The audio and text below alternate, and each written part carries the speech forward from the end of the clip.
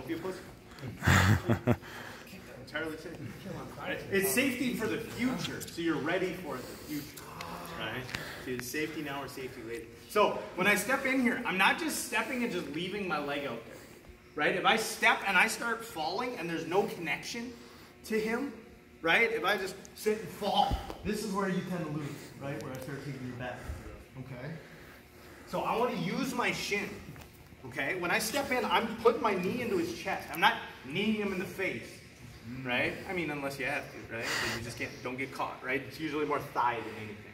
Okay? And then I sit on his lap so that I'm connected as we fall. Right? I might even scoop his leg. Oh, now I can start looking for leg locks if they're legal. Right? Or I maintain this position. Okay? I'm keeping my hips tight until my shoulders can get tight. I might even take that hand and tuck it into his armpit on the other side to keep us connected. Right? That's perfectly fine. Okay? Especially if they have nice boobs. Okay? But only with dudes. Alright, otherwise you go to jail for it. Right? Yeah, your wife might not like it. Now, what I'm fighting here is him getting a butterfly hook. So if I don't stay in underneath this leg, and Paulo, you were asking about if I extend that other leg. If I keep it loose and he underhooks my leg, now he's got control of my hips. Okay, now we're in a battle to see who's going to be able to get that. I got to get that foot free before I can do anything else. Because if he gets that butterfly hook there and he can get this one free, all right, now he's elevating my hips and he's got hip position. Yeah, this is where I usually get you. Okay? So if he underhooks my foot, I need to use my free one to fight that. Okay? And then I can use it to start getting up. If you're playing legs, fine. Go grab that other one. And I can start looking for my honey hole. That's essentially where I am. Right? Cross, ashi, whatever, depending on what school, what system you're listening to, or you're working with. Right? And if I'm just looking to come up on top, that's fine too. I start tripping, keeping that shin pressure on his leg, and I come up. When I'm up, my butt is back on his hips. I'm not staying high, right? Especially with somebody like Elliot, right? Or Chambers, right? Where they start exploding. Now you're in a match to try to stay in connection with him. And my hips are really high. So whether he bellies down away or towards me, I'm either going to end up in a half guard, right? Because if he explodes into me and he comes up on top, he's in a good half guard sitting on my lower leg, right? If I try to take his back here and I sit for it, he's got my foot, he's going to be able to pull this inside elbow through, right? Now I'm too high, right? Okay? Any of those situations, or if my arm is out here, sorry, right? If his arm is behind me here and I can't sit behind him, I don't have a lot of attachment, right? So I need to settle my hips back. Then I can set up whatever attack I want. Make sense? So I want to be sitting on his hips. Yes? Do you want to be upright like that? Or do you want to kind of be like... I mean, it's okay to be down. The problem is when I'm down, my butt tends to come up. Right? So as long as your butt is down and I'm connected, great. But my goal here is to get his back. Right? I want to be underneath this arm.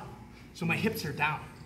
Okay? If I'm postured up, okay, it's because I'm fighting something. Or MMA, it's a great striking position. Right? And if he's not holding on to my foot, I can always just windshield wiper it out and go right to mount. Yeah. Right? So usually they'll be holding on to their foot. Right? And when he holds onto my foot, his hips have to be turned that way. Which makes it easier for me to pull him that way. Right? If he tries to square up, his knees have to loosen a little bit. Right? And if they don't, and he tries to turn, keep your knees together, but turn your hips back towards me, fine. Slide through the other way. Okay? So that's where we're going to go with this. Just to start out. Right? I'm going to back step in, get to my reverse half. All right? If you need to take a little half shrimp here to get his hips towards you, fine. All right? Block that knee, come up. Okay? I'm going to pop my hips up, knee across, knee slide through. Now, he's got the underhook. You have to be aware of this. Right? So as soon as I do that, spin it around behind. Mike Mora. All right? Side control on the other side. I don't really care which. Right, most of you guys have done that underhook killer we do from side control. Yes? I have a question, Ian. What's up? So when you flip over to the other side, if he really clamps down on that foot, how do you start dealing with that? Yeah, I'm not too concerned about if he's so here, boom, right, fall. So he's locked onto my leg. Just hold on for all you got. Right? Here, that's okay. Right? I'm in half guard. Okay. If I pop up and I start to slide through, if I can get this underhook, that's ideal. But if I can't, that's fine too. Right? So we end up in this knee slide, where I'm yanking my foot free. As long as my weight and my head are on this side of his body, I'm okay. It's when I'm on top of him that he can roll me back. Okay. Right? So as long as I'm on this side, I can take my time to pull that foot free. Now he's only got the underhook. So when he explodes to try to come out, right, I got to be aware of that and either spin to his back, or if he comes to turtle, then I attack the turtle. Okay. Right? Yep. We talked about speed isn't necessarily a factor of who can move faster. It's about who knows where they need to be first. Right? So if I know that what his options are, I could be ready for them and be attacking them before he actually initiates it, right? That's what my goal is here. I know what his options are. If he reacts a certain way, I'm already on my way there. And that's what we're addressing right now. Right? If he holds onto my foot and he tries to take me back over, I'm going to slide through. He's already got the underhook. Great. If you can get the underhook, do it. But if they're doing what they should be, and the person on the bottom, this is your chance to practice your defense. Right? What if somebody does this to you? I keep everything tight. I look for my underhook. If you can get it on top, great, do it. You flatten them out, easy knee slide. Okay? If you can't get it, the person on the bottom does their job, they get the underhook, then I got to spin all the way around. Yes? Yep. Whenever you're making that back step into the reverse back door, yep. so you pinching their leg. Yes. That's why I sit first, then I pinch, before I actually hit the ground. Okay? So, for those of you guys that aren't sure, what do you mean? When I step in, I put pressure into him, I wrap here. As I sit, I pinch my legs together. Right? So I'm locking onto his leg. Okay? This is where I could go to leg locks, right? Or I've got control, now I can open up.